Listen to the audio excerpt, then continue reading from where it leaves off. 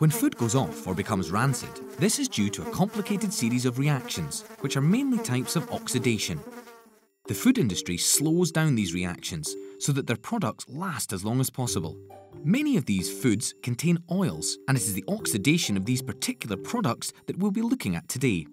There are several ways companies try to keep their oil-containing products in good condition. As an oxidation reaction, if you remove oxygen, the process will be slowed down. So crisp packets, for instance, are filled with nitrogen rather than oxygen-containing air. The two most important environmental factors that determine how quickly oils go off are the temperature they are stored at and the amount of light. That is what the first experiment is going to investigate. We are using lard in this experiment. Along with many other commercial fats and oils, it contains antioxidants to increase its shelf life. If you want the reaction to proceed faster, you can use fat which can be collected from cooking bacon, sausages, or even oily fish. To visualize the process, we mix beta-carotene in with the fat.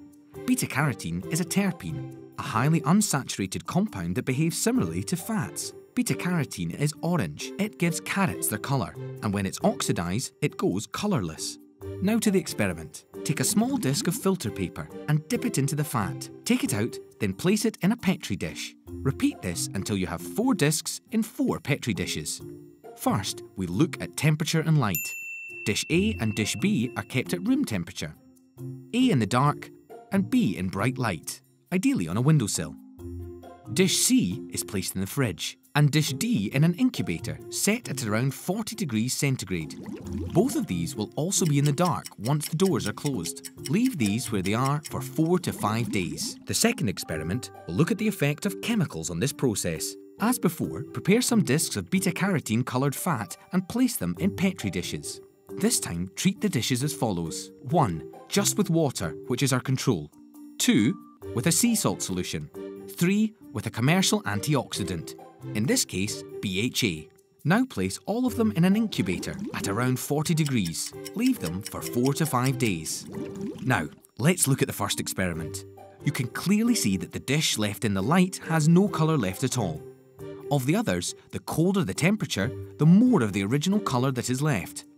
So the message here seems to be, keep your fats and oils cool and in the dark. Going on to the second experiment, you can see that compared with the water control, the others have faded less due to their antioxidant activity. I'm Kevin Black. I'm the new product development project manager for Baxter's Food Group based out in Fochabers. Oxidative rancidity from a Baxter's point of view is probably most applicable to when we do the pastry. Because of the fat content that we're putting into the pastry and we're layering it, we'll leave it to rest for a short period of time, just a number of hours. But then we'll have to use it within 24 hours, and our guidelines, the maximum time, even though it's chilled storage.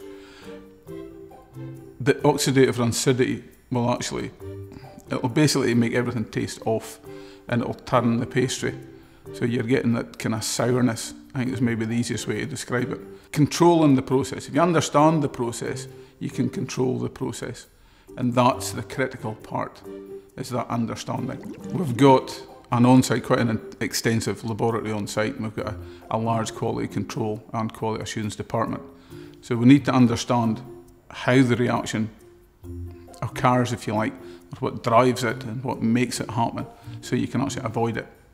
So keeping things at a lower temperature, that helps. Keeping it in a room with very little light, that helps. So if you understand what causes it, you can then ensure that you do as much as possible, as simply and as cheaply as possible, to avoid it. We need good food technologists, scientists, everybody that can come together and create good quality food products. We need them.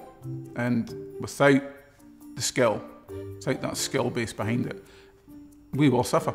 We are suffering at the moment. We already are short of food technologists, food scientists. If you want a career in the food industry, just go for it. Just go and do it. It is so satisfying.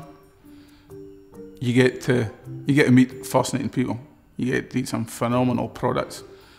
And you get to go to some really interesting places as well. When you see somebody going into a supermarket and picking up your product that you've made, and you've helped me through that whole thing of taking it from somebody's idea and somebody's concept through to a safe, nutritional, good product on the shelf.